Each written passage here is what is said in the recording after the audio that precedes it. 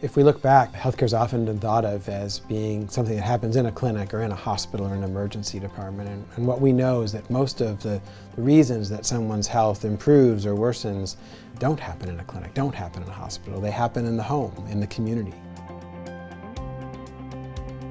When you do population health management the right way, it's a win-win in all directions. It gets patients good care in a timely fashion.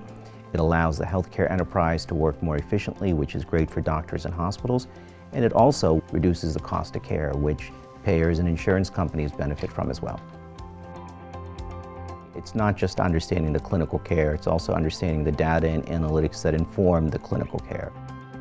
By looking at data in a very deliberate way, you can understand patterns of healthcare utilization, and you're looking for patterns that make sense, but sometimes you're also looking for patterns that don't make sense.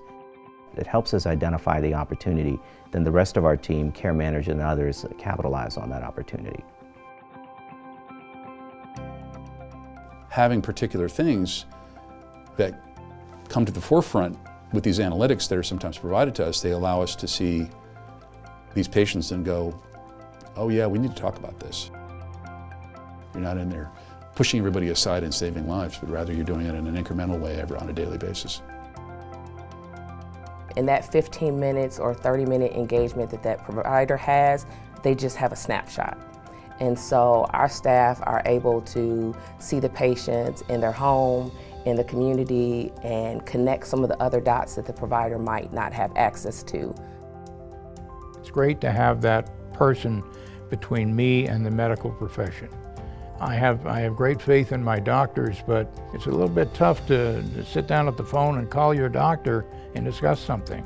Whereas having Chris available, I can ask her any question, she gives me an answer, and it's invaluable to me. When I go to my medical appointments, she would let me know exactly what I would have, what I would go through at that appointment. She'd help me with that, making sure I'm making my appointments, taking my medicines, and all of that. She cared. I am no longer pre-diabetic.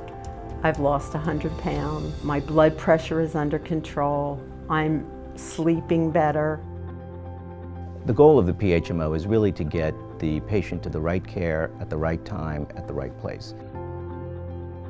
As we look out a year, 2 years, 3 years, we know that we'll be increasingly in a relationship where we'll be looked to manage care much more comprehensively.